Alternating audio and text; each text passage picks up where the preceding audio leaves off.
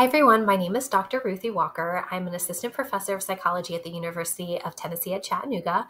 As a first-gen student myself, what I would really like to do is talk to you about some of those hidden rules or expectations that professors have for how you should appropriately communicate with them. So there are tons of hidden rules in academia, and if you're first generation or if you haven't had someone who shared these rules with you, then you might be unsure about how to go about talking with your professors. Let's talk about the first rule. So what should you call them? Do you call them doctor? Do you call them professor? Do you address them as Mr. or Miss or Mrs. or Mix? So let's talk about it. So they should tell you how to address them, and they should do that in a variety of ways, but definitely on their syllabus. So you can see on this one that's on the screen, we can see here, instructor Dr. Terry Houston. So they are telling you they want you to call them doctor by using that language. When you meet with professors the first day of class, they might change that. They might say, it's okay if you call me Terry, or my name is Dr. Houston. Happy to be here to teach this class to you. So if you forget, or there's a lot of stuff that goes on that first day of class, you can always go back to the syllabus. That's a great place. If you are unsure, however, then you can always take these next steps and take this next piece of advice. So if you don't have the syllabus or you're unsure, some other things to do is if they have abbreviations after their name that are PhD, EdD, PsyD, or MD, you're going to call them or default to doctor or professor. So you could say, excuse me, Dr. Blank, or excuse me, Professor X. If your instructor has a master's level degree or a Juris Doctorate, so MS, MA, MSW, JD, MFA, or any of those ones, then it'd be really appropriate to address them as either professor or to use an honorific of their choice. So either Ms. or Mr. or Mix, whatever it is that they tell you they prefer. If you don't know your instructor's degree or preferred form of address, calling them professor is a respectful default form of address.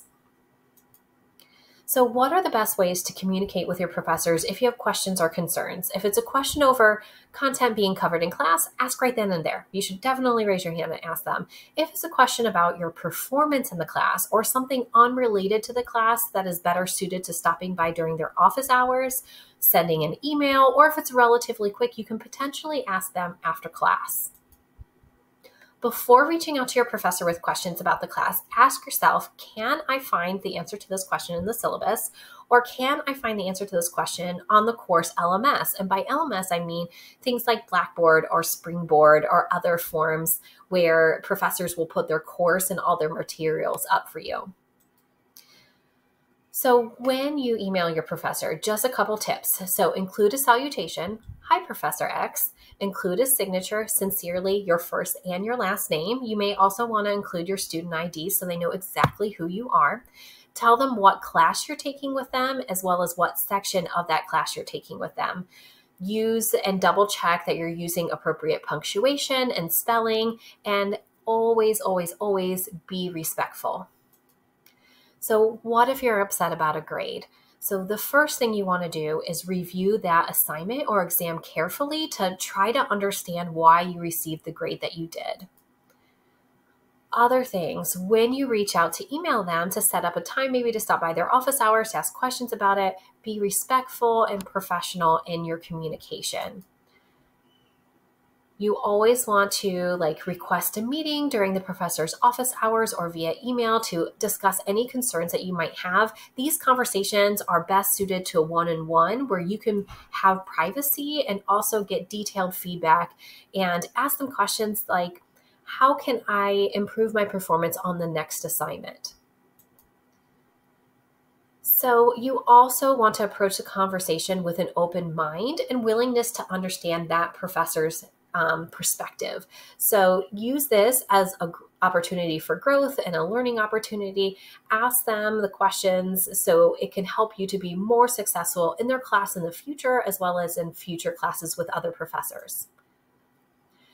So also prepare specific questions or concerns about grading for discussion.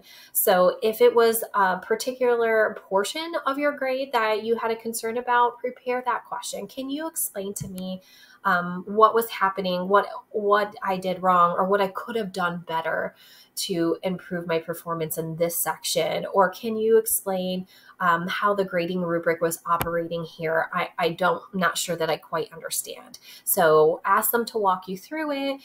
Make sure you're not confrontational or placing blame on the professor. This will help get you a much better result when you're talking like this. So other things that will help you with communicating with your professors is getting to know them. So there are a variety of ways you can do this. One of the easiest ways is just to participate in class. So attending class, asking questions, contributing to discussion, that's one of the best ways that they can get to know you. Other ways is to visit professors during their office hours or stopping to ask them questions about their research or advice for grad school or career development. So some other ways that you can get to know them: attending office hours, joining relevant clubs or organizations where you might interact with faculty on a regular basis, seeking opportunities as either like a research assistant or a teaching assistant, attending departmental events or seminars or workshops, any of those types of things where you can get some good professional networking and interactions with your professor on a less formal setting than in a classroom are great opportunities.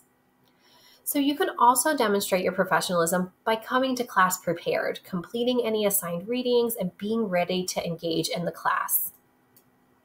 Other helpful tips for just demonstrating your professionalism include communicating with professors about missed or late work, attending class virtually or in person as expected, being honest, seeking help or tutoring, or avoiding the temptation of cheating or plagiarism. What other suggestions do you have for improving the way that you communicate with your professors? Please let me know. Leave some comments and suggestions in the comments. Let me know what I missed. So if you liked it or found this helpful at all, please feel free, like, comment, subscribe, and I'd love to answer any questions that you might have.